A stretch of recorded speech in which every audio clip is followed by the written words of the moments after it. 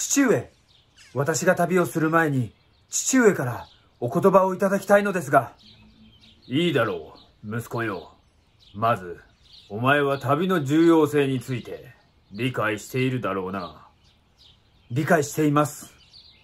私たちの村の未来は、お前にかかっているんだぞ。はい。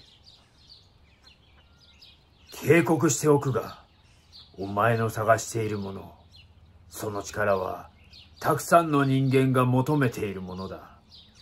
自分を信じ、他の人間を信用するんじゃないぞ。はい。神のご加護を。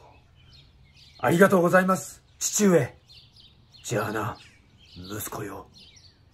万が一のために、レリックを拝見させていただいてもよろしいでしょうか。もちろん、得られるご加護は、すべて受けていくべきだからな。見よ、これが宇宙全体で、一番強力な創造物だ。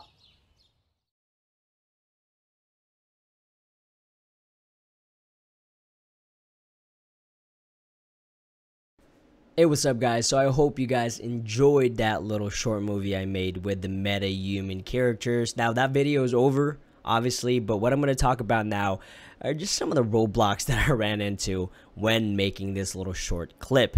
When I got the Faceware Studio trial, I think almost a month ago, I knew I wanted to do something with it because it's a pretty darn good tool. And I know I've been making a lot of videos with people with helmets because of the fact that I don't think the Live Link Face app is there just yet, but I really can't complain because it's free.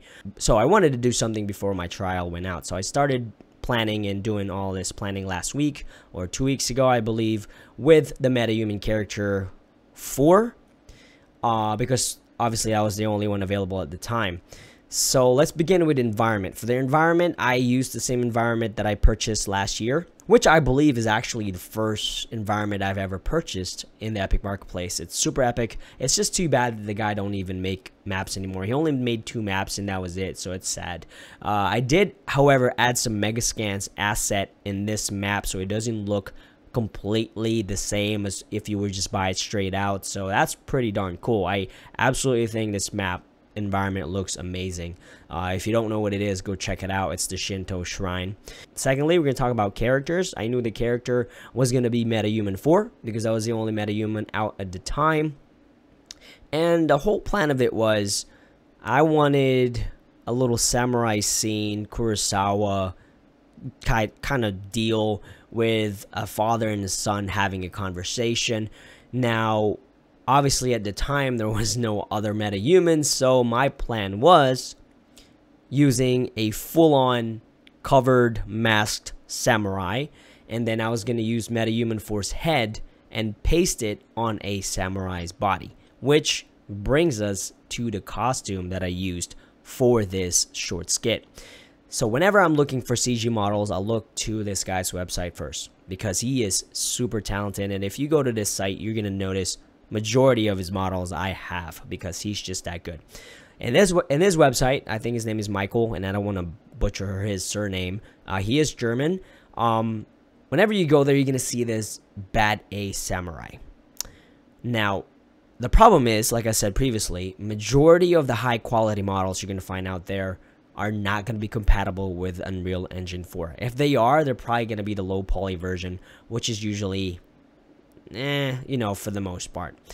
So I know right away that when I purchased that model, I would have to convert it to Unreal Engine 4 somehow, meaning I would have to bring it into Maya or 3ds Max or Blender export FBX like I've showed you guys in my course, my beginner's course. But the problem with that is the rig that he had on that samurai was not compatible with Unreal Engine 4. So I hit up Gore that I met in CG Trader, I think, or ArtStation.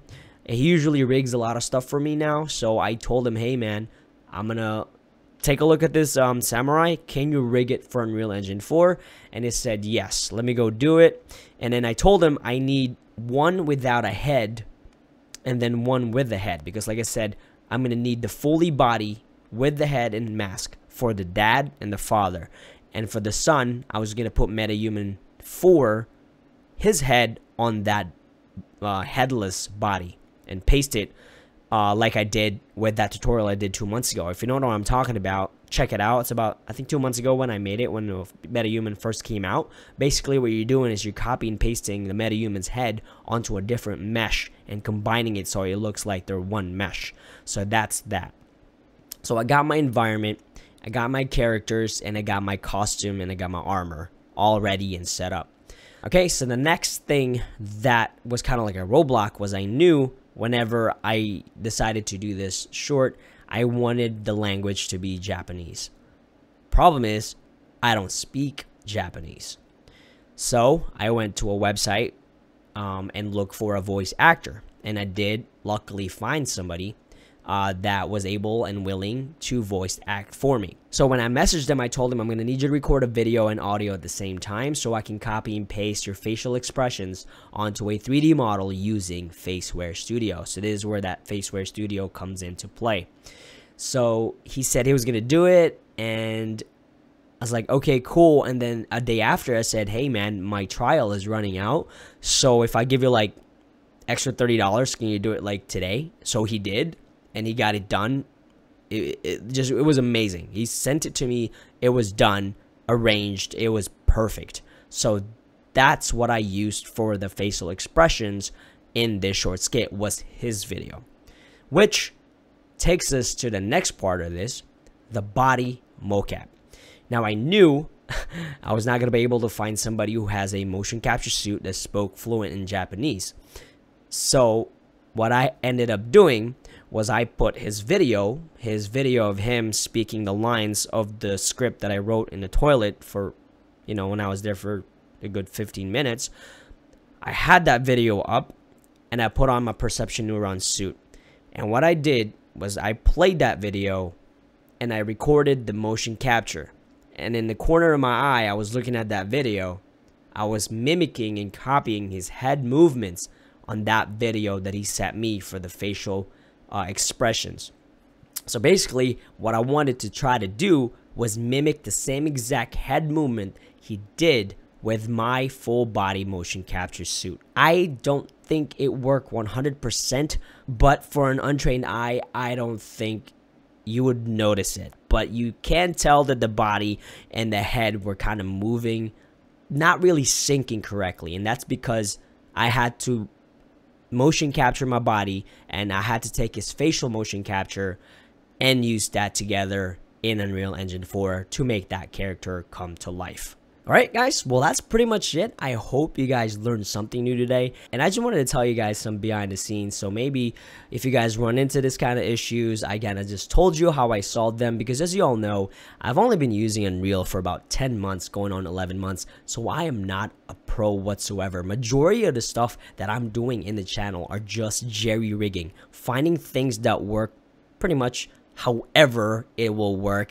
That's what I do. So if you have any solutions at all that you can tell me to make my process better, I would definitely appreciate that. Speaking of appreciating, again, thank you all for everybody who's purchased my course on Sellfy, Udemy, and Artstation. I'm actually getting a lot of good reviews on Udemy right now. Thank you all for everybody who's left me a feedback on there.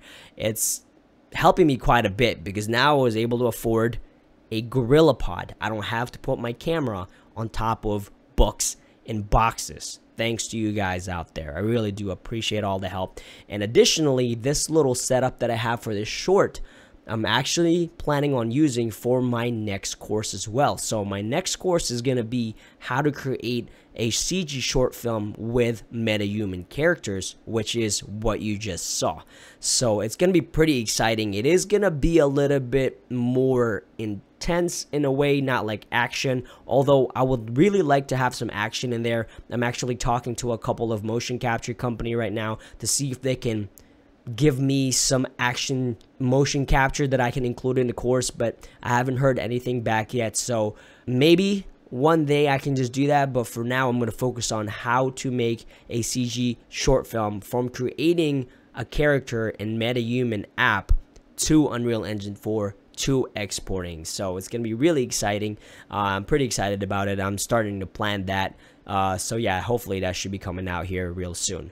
Alright guys, thank you for watching, and I'll see you guys later.